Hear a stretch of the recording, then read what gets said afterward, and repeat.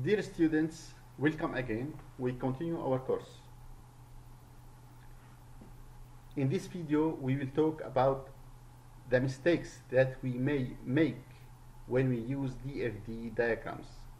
We talked before about the importance of DFD diagrams and the importance of UML. We said that DFD diagrams and UML are graphical tools, and human can understand graphics faster than language, but it is supposed that everyone understands the meaning of these graphics, and the designer use these graphics accurately. So we should not make mistakes when we represent our systems using DFD or UML. Any mistake may generate a misunderstanding by the informatic engineer who will implement our system.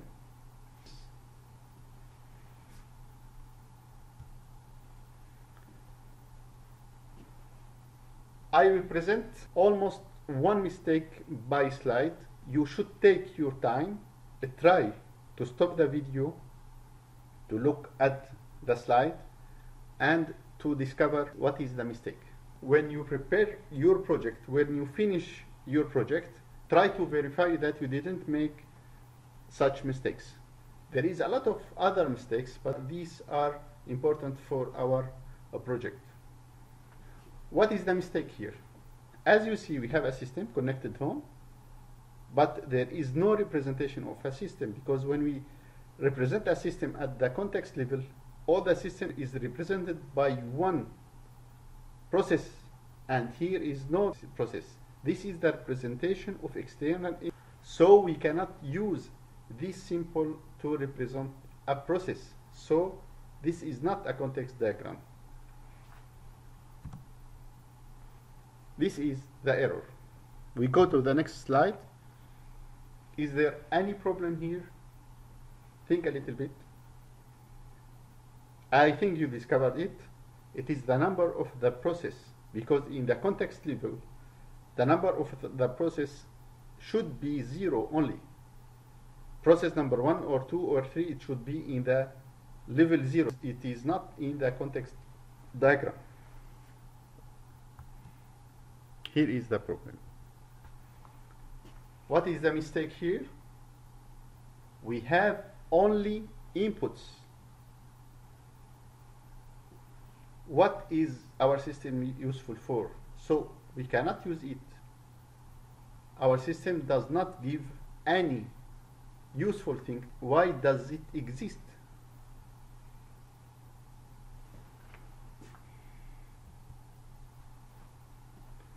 Such error, we call it a black hole. It is not only for all the system, for any process. We should verify that there is inputs and outputs. If there is inputs and there is no outputs, we can say that it is like a black hole. It absorbs everything. It is similar to the previous slide, but it is the opposite. Our process generates everything, but our system doesn't need anything. So it is the outputs, and we can say it is a miracle. Why? Because it does not consume anything and it produces data. This is a little bit more difficult than the previous slide. Think a little bit about it. I think you discovered it. It is the data flow. This should be a data flow. The DFD is not responsible to understand how we start the system. What is important is the type of data that the user sends. It is not to inform us that the inhabitant start the application. We cannot see that in the DFD. This is not the goal of the DFD. It is normal that the user will start the application, yes, but we cannot see that in the DFD. DFD diagrams helps us to know the data stores in the system, to know the treatment of data. But DFD is not responsible to show us everything about how we do that.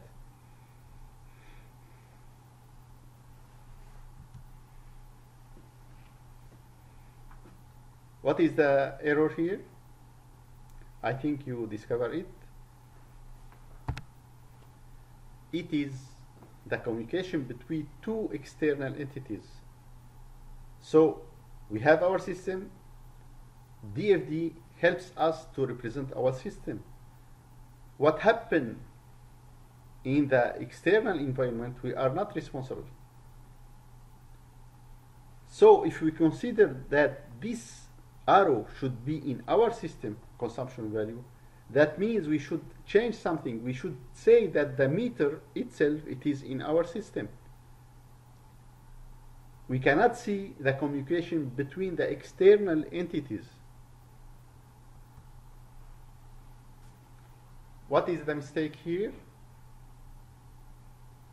I said here it is level 0. It is not context level. I think you discovered it. Usually, the system should contain many processes, many functions. It is not really one function. Level 0, we cannot say that there is only one operation. The system should be decomposed in many processes in the first level.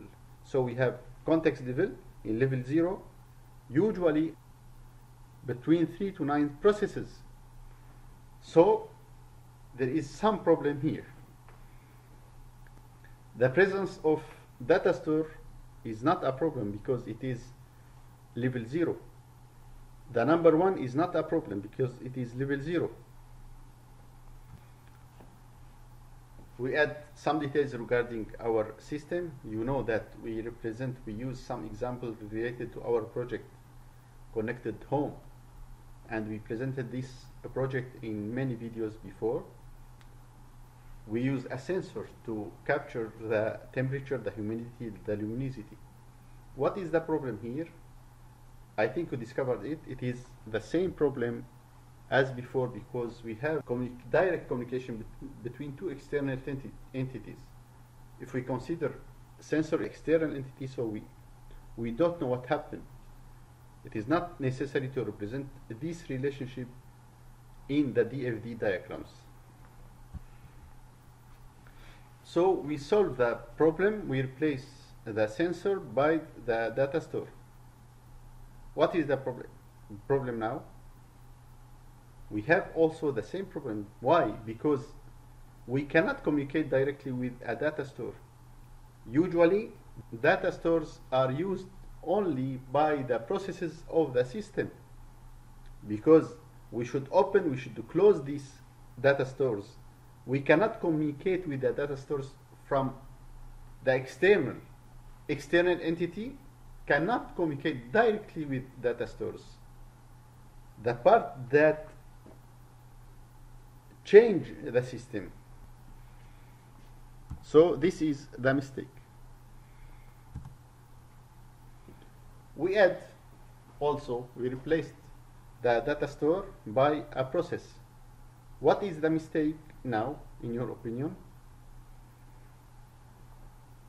Most of time, this represents a mistake. So we should pay attention if we have one process with one input and one output, because the process is supposed to produce something. So usually it should combine many types of data in order to produce a new thing. What is the problem here? We are not in the context level or level 0. What is the problem here? You see that we have number 1 and number 1.1. Process number 1.1, it should be a child of the process 1. So we cannot see them in the same diagram. They are not in the same level. Because process number 1, it should be detailed. We can make a zoom to process 1 and we will see a complete diagram. This diagram contains process 1.1. So process 1.1 exists in a diagram that represents process 1, but it doesn't contain process 1.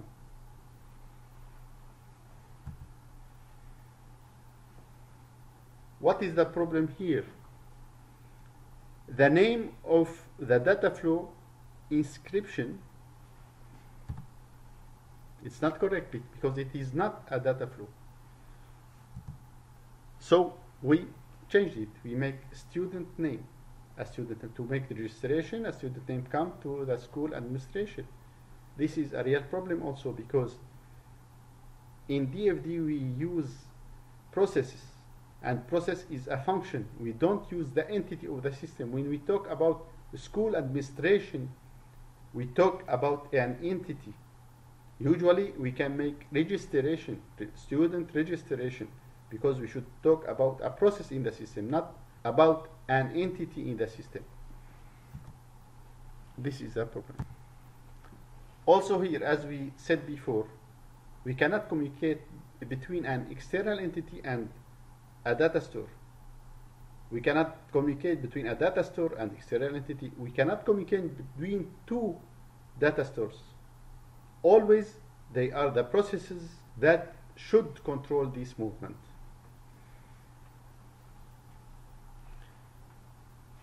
Always they are the processes who take data from data stores, who inject data in data stores, who receive data from external entities, who send data to the external entities. What happened here? We have only one input and many outputs. With normal processes, the number of the outputs should be less than the inputs, because the process in DFD should make something with data to produce information. So usually it consumes more than it produces as number of inputs and outputs. It is in a functional tree. What is the problem here? If you look into the name of the processes, it is student registration, this is a function, and examination management and timetable management. If we concentrate, if we focus on the name of these processes, we can see that we have registration, we have examination, we have timetable management. The function number 3.1 and 3.2, they are not sub-functions of the function number 3, student registration. So they are not sub-functions. We cannot make them as sub-functions of this function. So this is a mistake. We should pay attention when we organize our functional tree that the sub-functions are really decompose the higher process. We can say validation of the data as sub-function. We can preparing interview with the student as sub-function of registration. We can say verification the payment as sub-function, but we cannot say examination. Examination, it is another part of the functions of the functional tree.